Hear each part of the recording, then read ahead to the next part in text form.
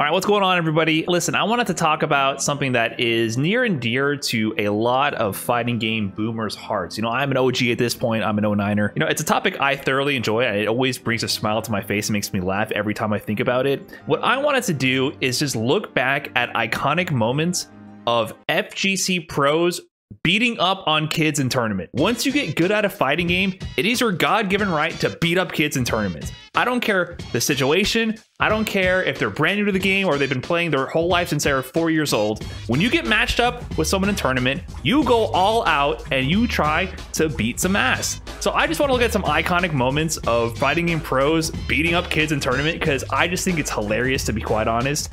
Now, there is a bit of nuance here. I'm not saying that this is the way we should be treating community members at all times, all right? I'm not saying that we should not be welcoming to new people into the community. I'll go into more detail about that after. But I thought there was a bunch of iconic moments I wanted to share and we can look back at. And of course, you know, I'm starting with the one that for some reason came back up again recently. Hi. Oh shit. Hi, bud. Oh Can you fuck. talk to me? Oh my god. Go easy on me, okay? I'm new.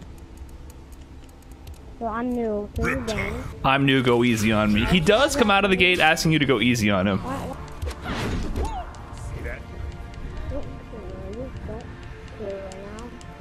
You can see this whole time, Justin is like contemplating his next decision. He hears this young, innocent child who is far too young to be playing this rated M, extremely gory, aimed at adults video game. So Justin is clearly contemplating his next decision here. Has his 2 decades at this point fighting game training come to this moment where he's gonna go easy on this youngster here playing Mortal Kombat with the mic on? Or does he put that 2 decades of training to work? I'm new to the game. You just go easy on me. I'm new to the game. Welcome to the real world. Welcome to the real world. He puts that training to use right away. That's a cheat move. Welcome to the real world. Time to learn. You gonna learn today. That, ladies and gentlemen, is a cheat move. That, ladies and gentlemen, is a cheap You gonna learn move. today. Who's he talking to? Is this kid streaming? If he doesn't have a future as a fighting game professional, he has a future as a content creator. That, ladies and gentlemen, is a cheap move. Who is he talking to? No, you're using a cheat move. He started blocking, though. No, you're cheating. You're gonna learn. This is the real world. You learned it early, son. All you ever do. Oh my god, the moment he jumps. I like how the moment he jumps, Justin Wong immediately snipes him out of the air. But the next line is the most important line of this whole video. This is the real world. You learned it early, son. That's all you ever do in your house? Is this all you ever do in your house? No rebuttal from Mr. Justin Marvelous Wong here, one of the most winningest Evo champions of all time, multi-fighting game champion here. Is this all you ever do in your house? Yeah. You know what? He could lay that line on me. I'd have no answer. This is why we go all out on these kids. It's all we got. Listen, if I was in Justin's position right here in a ranked match, and I got matched up with a kid on mic, you know, saying go easy on me in a ranked match where we're clearly being match made in order to see who's the better player. You know, we're not sitting down next to the setup at a local. He's not asking me for advice. And then he hits me with that. I'd be like, you're damn right, kid. This is all I do. And you see the result right here. All my hard work coming to fruition right now. Right here. It was all worth it for this moment. You're a freaking jerk. All you keep doing is that. That's freaking not fair. That's all you're gonna do. I'm going to hell, guys. I'm going to fucking Justin, hell. you did nothing wrong. God, I'm going to hell. You pressed the buttons in the game. Justin, I'm here to say you did nothing wrong. That is a classic. I cannot get behind people hating on that moment. Now, obviously, if you use that moment to justify other negative behaviors, that is definitely a different topic, and we'll touch on that in a bit. But I wanted to go into the next classic moment of fighting game players not holding back versus an opponent who might be, you know, 20 years their junior. 801 Strider at Evo 2015 versus Skullzer. I think you might be able to figure out which one is which here. 801 Strider wearing his sponsor jersey. I think he was on Western Wolves at the time. Skulls wiping the sleep out of his eyes. It's a little bit early for him, you know? He had to get up early for this one. I guess I'll have to put a disclaimer. There is some commentary from some individuals that aren't really the most savory characters in the FGC, so let's keep that in mind. Let's be good sports here, and let's watch this match. Evo 2015. Now, for some context here, That's right. this is one of Strider's best years ever. Strider just came off a top 2 finish, I would say. I think it's at CEO 2015. He got to grand finals versus Mago, who Mago won CEO 2015, if I'm remembering correctly. Or it was Kazunoko. Sorry, I mixed them up. I think Kazunoko won the event. And you know, so Strider is having one of his best tournament seasons ever. He had a lot of great performances. In this Capcom Cup, he's actually, you know, he's one of the qualifiers from America for Capcom Cup. So this is one of his strongest tournament years ever. The last Evo for Street Fighter 4, which is, you know, his main game that he's been putting a lot of work in. Here he finds himself 8 a.m. pools fighting against an 8-year-old kid. Have a huge role here in the outcome of this match. And not in the way that you might think. So as you can see here, Skulzer is in what we like to call in the business the vortex. Wow, he's going for No drop confirms. The 1-frame links after the step kick. Gets the hard knockdown. What's for breakfast? Oh, that is not an answer. The funny thing is, this looks no different than any other match that Abel does good against any other top-level competitor. Skulzer's doing a great job as far as I'm concerned. I've seen Daigo lose the same way against Abel. For those of you guys that are watching and may not be familiar, 801 Strider is one of the picks. All right, what's the mix here? Oh, backdash to bait the DP. Strider's playing hard to get that perfect counter hit. He doesn't get the Crouching Fierce hard counter hit confirmed, but he gets the new combo for Ultra, the extended light links, to get the next perfect in a row. Styles on him with the rolls. He's 1 perfect away from getting 3 perfects in a row on this young boy. He's playing Cowboy Ken. For additional context, in case you don't know, Evo is in Vegas. This is at Mandalay Bay, I believe, this Evo. So, I would say Skulzer is very much out of his environment. And there we go. Red focus? No, he just uses the Crouching Fierce to the EX wheel to secure the perfect, to move on in pools in what is potentially the most important tournament of 801 Strider's life, where his round 1 opponent is a child who can't legally stand in most areas in Vegas. Popping off. Popping off on this poor kid. Killing esports here, Gustavo. Killing the FGC. Classic match there. I mean, what are you going to do? Are you going to sit there and go easy on the kid? To me, I think going easy on anybody is so much more disrespectful than giving them the real experience. When you're in tournament, you know how patronizing it is to have someone hold back on you during a tournament match? So Gustavo, I think he chose the right move right there. You know, he gave him the business, popped off a little bit, said, "Welcome to the FGC, son. Enjoy the ride." And they actually had a rematch. It wasn't the end of the 801 Strider Skulzer saga here. The grudge match actually came to be. I think this is the next year Evo, or maybe 2017. Skulzer is already much more grown. This isn't just a set. It is a set for our lives. The set for our lives. Look at Skulzer. Look at that Chad with the toothpick. If you can't hear, he's saying you're only going to get 1 perfect on me this time instead of 3. Skulzer with the birdie. He got perfected 3 times in their last encounter. Gets the first hit. That's a dub if I've ever seen one. Oh, look at Strider messing up his Oki. Oh, that's ugly. He messed up his command grab there. That's right, Skulzer. Match that back throw. Don't let him do jab, command dash into command grab on you.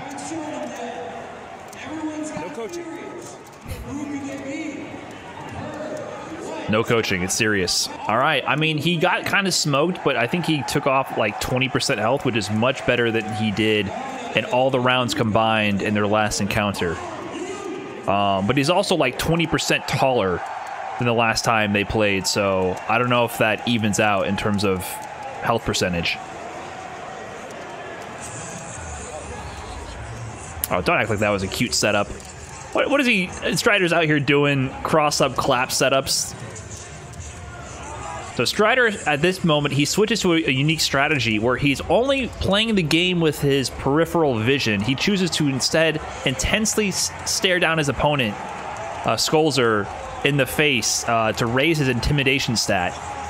because, you know, being a much older, much more grown and developed man compared to a child is already not intimidating enough. He chooses to add Leer to his moveset to lower his defense stat, and only play, you know, nerf the offense a little bit, but buff the intimidation factor. Oh, and there's the rotate.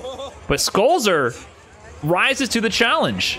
Look at that. He has the golden bat top. It pivots the chair right back. No fear. He's not folding. No fear. I mean, he is getting smoked though. Oh, they both had a look. Smoked. All right, it was an improvement though. Oh, of course he had to pop off on him. Still killing the FGC. But, you know, Skolzer, he held his own, so props to Skolzer. You know how many Reddit posts I saw about that match where the Reddit comments were honestly berating Strider and calling him a douchebag and an asshole for popping off like that? Some people just can't read the room. You know what I mean? They just can't read the room. I feel like that was a beautiful moment. And if anything, that involved Skolzer much more in the community and, you know, held him to some respect rather than patronizing him and belittling him. You know, it was all in good fun. And I know Skolzer has fond memories of that showdown and rematch. However, not every pro subscribes to the ideology of taking any competitive match as an opportunity to beat a child's ass. No. In fact, maybe the most well-known player of all time, Daigo, subscribes to a very different ideology when he goes and plays people who might be less experienced when it comes to fighting games. So let's see Daigo here going up against a new member of the FGC. Last game, last round. Lupe still comes. He's feeling the pressure now. Oh no, okay. I don't like, and he has full bars. Let's see.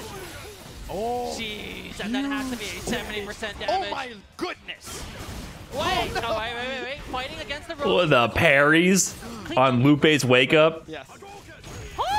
Okay, that is Lupe, legitimate combo. get some damage. Oh no, and he's playing with the two-player. There it is. Oh, Lupe messed up the timing with the V trigger. He understood what was happening. Oh, throwing Dwayne early. It's getting down to the wire, Daigo. 2-2, final round of the final game here. It's all down to this last interaction. Who will it be? Don't. He tried the uppercut. He tried the uppercut. It didn't come out. It's Lupe. You know, it's such a historical moment for a newcomer of the FGC to take a set on such a storied and, you know, respected individual as Daigo. So they're both taking a moment to realize the achievement here and let it all sink in. And it's official. Lupe, at the launch party for Street Fighter V, has claimed victory over our greatest player of all time. Daigo washed, confirmed today. All right, we go into a lot of detail about this. I feel like this is a whole YouTube video on its own to talk about the Lupe Daigo set and what it meant for the FGC at the time. But let's keep it a buck here. Daigo is clearly being a showman and trying to put on a show with this set. So he makes the set go down to the wire here. When we get to the final round, he's doing things like parry on Lupe's wake up to try to get like a fancy parry moment. So he's not doing, you know, exactly the optimal Ken play here, right? He's trying to get the parries on the wake up EXDP. He messes those up a few times. He's trying to keep it competitive, trying to keep it stylish, and not go all out on Lupe. That's very clear. However, I'm pretty sure the final moment of this set was not intentional from Daigo. This final interaction here, you can see that he sets up the V trigger to, you know, he's just pretending to control ground. He's basically gonna wait for Lupe to do something to get himself killed. That's exactly what he's gonna do here. And here he goes. He jumped. It's time to do the Ume Shoryu. Oh, wait a minute. My DP just got stuffed. He does heavy punch DP in this scenario. You see the wisp following behind the fist there, indicating it's a heavy DP. Medium DP would be the one you wanted to use in this situation. Either he didn't know or he just forgot in the moment. I'm pretty sure he wanted to sandbag to the last second and then get the round and get the W here. But then he kind of actually messed up at the very end. Yeah, Street Fighter V wasn't out at the time, but they did have time to play the game. So he probably just wasn't ready to do the different DP version, and then he actually died. So Daigo is clearly taking it easy on Lupe, but then he took it a little too easy at the very end. He set himself up for failure in the sandbag. And I think this set honestly had a huge ripple effect on the FGC and affected a lot of people's perception of Street Fighter V for a long time. There's a whole story to be told here on how this set alone impacted the course of Street Fighter V in its history. But, you know, it's funny to see Daigo take it easy on his opponents who aren't as well versed in fighting games. But to be honest, these aren't tournament sets. I couldn't find any tournament sets of Daigo beating up on kids, because in tournament, you know for a fact Daigo would not be sandbagging like this. In exhibition, it's a little bit of a different vibe, of course. And there's another example here of him actually going up against a young player here. We've already referenced this a couple times on this channel. It's a classic. Everyone loves this clip. We got Daigo at the 2014 this game show here, playing our favorite masher, the kid who believed he could if he just mashed hard enough. It's a classic. Daigo's there playing Evil Ryu against Hakan. And there he is, you see on the left side of the screen. He mashed so hard, I think he hit the start button. He got that one round. He is feeling himself. Daigo on that 13 win streak. You know he's sweating bullets at this point. Streak about to end at any moment here. There you go, kid. Keep mashing. You know it's working. Daigo playing his heart out. You know, jab, jab, jab, jab. No combo. Classic Daigo maneuver from this era with Evil Ryu. I saw him drop the same combo in many tournaments before he started landing the crispy stuff in 2015. There we go. Interesting strategy. Allow him to corner himself. The anti-jump strategy there. Just allow your opponent to corner yourself and they assist in going to the air. And there, I think Daigo had a glitch. He forgot the script for a moment, because the moment he saw that jump and he had Ultra 2 on the table, I mean, that was just like a glitch in this program right there. You know, it's instantaneous reaction. You see person go up in the air, you have Ultra 2, you activate Ultra 2. That's just been trained into him as instinct at that point. And so he had to, you know, end the FGC career of this young child here, and then, you know, set him on the wrong path by giving him a fighting game pad. So, you know, Daigo was a little bit different. He kind of went easy on the kids, right? He took it easy. He didn't go all out, but these are very different sets than tournament or ranked matchmaking. So I wanted to talk a little bit about how I feel about approaching playing players who are younger, who are newer to fighting games, who, you know, aren't as experienced. Should you go all out? Is it killing the FGC to not hold back and go easy on them? Listen, if you're in tournament, if you're being matched in a matchmaking system, if it's a random online match where you're getting paired up with different people, you play the game. You just play the game. You play what you intend to do, what you would do against any other player, regardless of their level. You're playing to win. When you're playing ranked, and if it's a young child with his mic on, it's ranked, buddy. We're playing to play. It's totally different than when you go to a local, go to an offline event, and you're spending time with someone in order to teach them a game.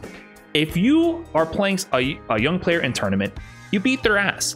But after the tournament, maybe then you can talk to them and ask if they want any advice, run some sets, you know, offer some kind of, you know, companionship at that point to give them the olive branch, you know, just show them, hey, in tournament, that's business. After tournament, you know, we run sets, we train, we learn together. So I think it's ridiculous to look at people when they're in tournament or in a ranked match where there's no personal connection and to make extrapolations from that. If you use those kind of examples, though, to justify being an asshole to new players or to never offer advice to new players, especially in a local setting, I think that's really stupid. When you're in a local and you're hanging out at a meetup, that is the time to make a human connection, to discuss ideas, to share things, to teach new players. That is when you share information and you help raise the next generation of players. That is the time. When you're in tournament, I'm not going to sit there and coach you in tournament, because that's patronizing you and that's teaching you the wrong thing. When you go to an out-of-state tournament, when you go to a real event, your opponent's not going to tell you what to do. They're going to be praying that you don't know the matchup and don't know how to play